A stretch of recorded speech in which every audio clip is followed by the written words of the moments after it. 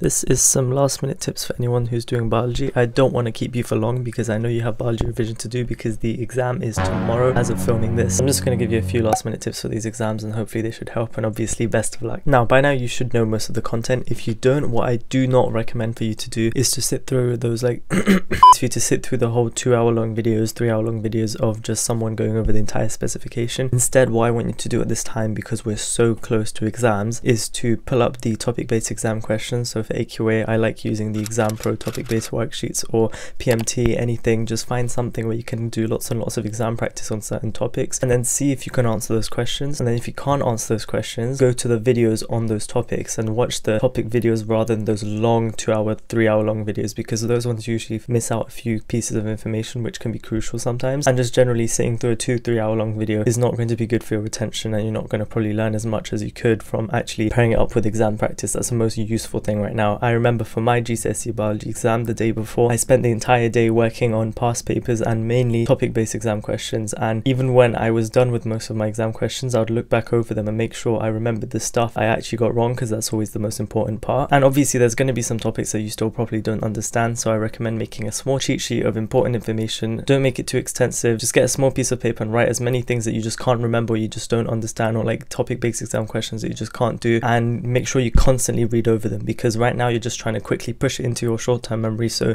you can spill it out in the exam if you need to, and then you can forget about it, because most of the stuff should be in your long-term memory if you've been actively going over it for the past couple of days. If you are going to watch those long videos, just flick through them and make sure you know everything briefly and not to actually sit through the entire thing. I recommend watching them at like 2 times speed, because you really don't have enough time to be sitting through all of them. If you are going to sit through one of those videos, make sure you have a piece of paper with you and you're actively taking notes, not for the sake of reading over them, but just so you're actively learning that information. But right now you're trying to apply as much of that information as you can, and that's my main tip. Best of luck, get back to revision now. I don't want to waste any more of your time. If you are struggling what sort of topics to do, what I do recommend doing is to just have a list of topics and to just see exactly which topics you're struggling most at. And yeah, I don't have anything else to say, so best of luck, bye for now. See you hopefully in a few days time.